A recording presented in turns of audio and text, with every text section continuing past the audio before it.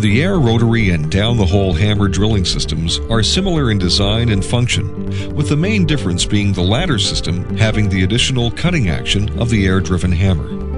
First, we will profile the air rotary system, followed next by the down-the-hole hammer.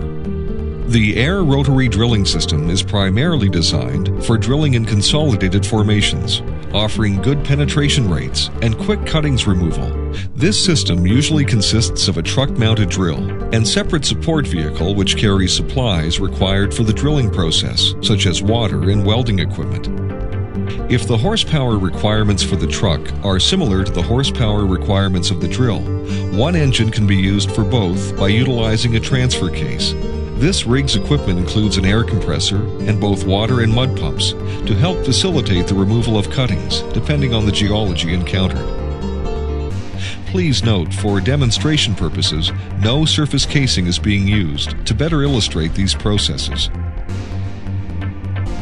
Air rotary drilling systems can utilize a number of cutting actions: rotary crush, rotary cut, or rotary percussion, shown here as rotary crush action. The flushing media used is dictated by the geology, and options include air alone, air and water combined, or with the addition of drilling foam and polymers to further enhance cutting removal. First, air alone.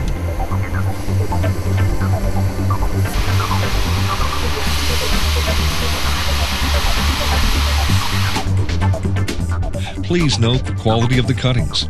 They are very clean, representative samples of the formation.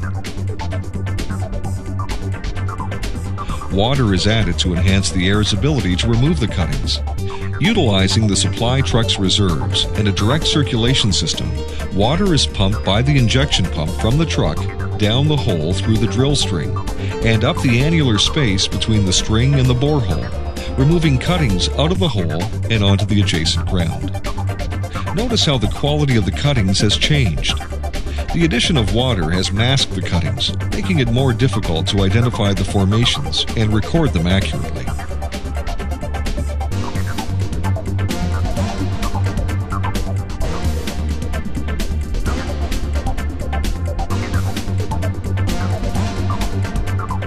Drilling foam can be added to the water, which helps fill voids and suspend the cuttings in the annular space.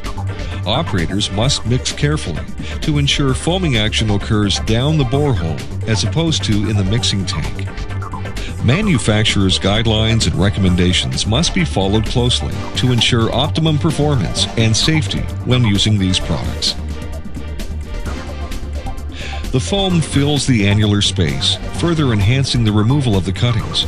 Once the foam has dissipated, you can clearly see the cuttings again. The drill string sections are threaded together to enable drilling advancement. I'm not on the bottom, on the side.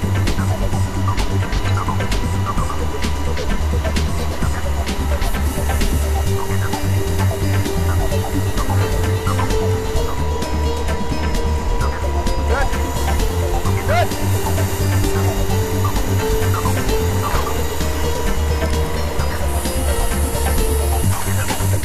Penetration rates are dictated by the geology.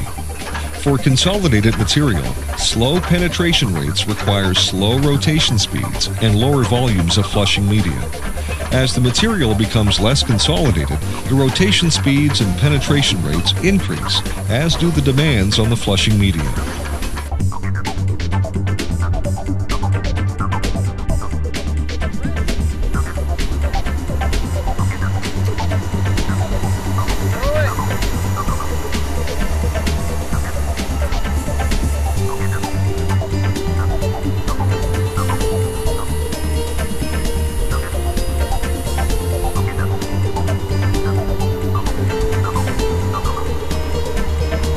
The drill string is then tripped out of the borehole to facilitate casing installation.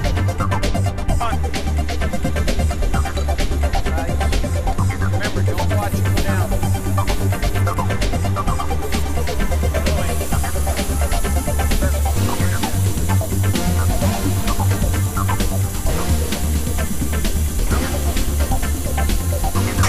Slide her down.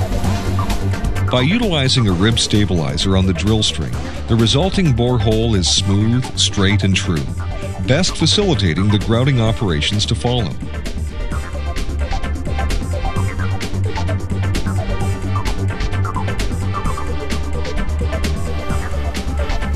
The steps involved with the casing installation may include initially welding a casing shoe on the first section of pipe.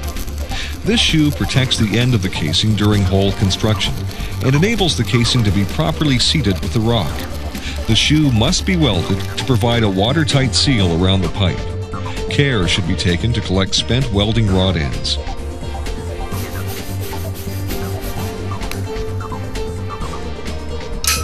Additional sections of casing may require centralizers to be welded onto the casing to assist with uniform grout placement as per Regulation 903. A casing elevator is affixed to one end of the casing and is hoisted into the air and into position safely and securely.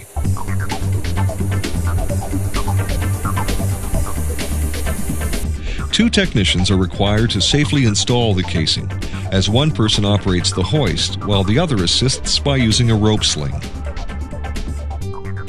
Additional sections are welded or threaded together as the casing installation occurs.